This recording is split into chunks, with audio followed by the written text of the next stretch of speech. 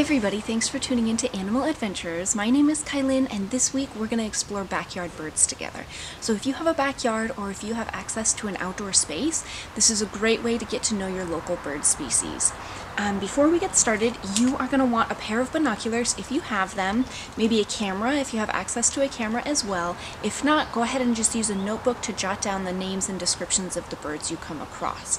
I'm also going to spend a little bit of time making some peanut butter pine cones. These are really fun to make. Maybe you've made them before, and they're a great alternative to a bird feeder because they are much more natural. They tend to get used up really quickly, and they're biodegradable. You can just compost them really easily.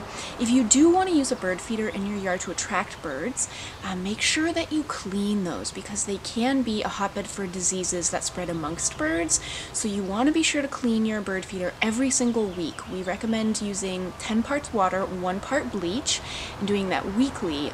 If you do see birds coming to your feeder that have red or crusty eyes, just go ahead and remove your bird feeder altogether and make sure that you don't put it back out until a good length of time has passed so you aren't spreading diseases amongst our wild populations.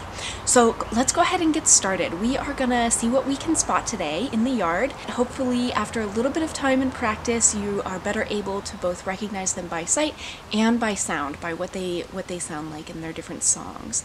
I find that the birds are usually out at about 9 o'clock in the morning, especially on sunny days, and then I have a lot of success seeing a lot of species later in the afternoons as well, around 5 or 6. So let's go ahead and get started. Okay, the first visitors we have are a pair of lesser goldfinches. These little guys are fairly common in the suburbs. They're a tiny, tiny little bird that feeds mainly on seeds, and they can be seen in flocks and in weedy fields. You can see here that they're pulling dandelion seeds from the pod. They're commonly seen on bird feeders too, so you might have some luck spotting them, and this is what they sound like.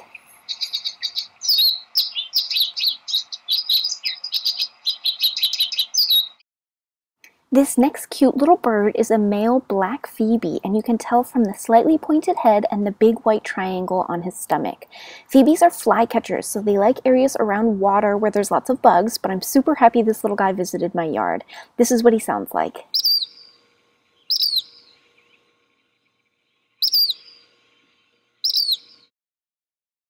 We also have a little Anna's hummingbird that has made our yard his territory.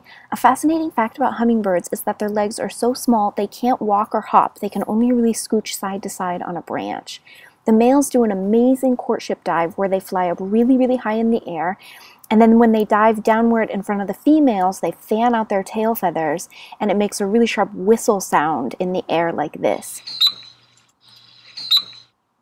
Anna's hummingbirds have an unmistakable buzzing song that is easy to identify whenever you're around one of them. This is what it sounds like.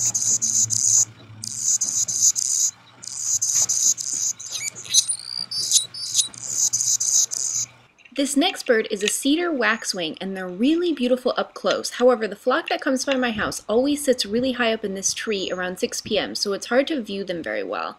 Cedar waxwings are really big fruit eaters, more so than most other birds, but they also eat insects. They're easy to identify because they have a really high-pitched call that sounds like this.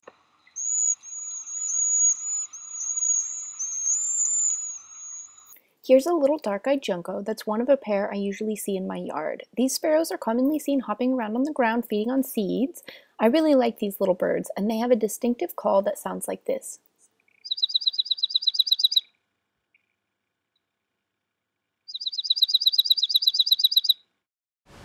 Thanks for tuning into Animal Adventures this week. I hope that you were successful in identifying several different bird species. And in regards to our pinecone bird feeders, I didn't have any birds scope them out, but I did have a couple of different types of animals visit them instead. So I'm not sure they're a good option for me moving forward. I'll be back next week with a brand new video.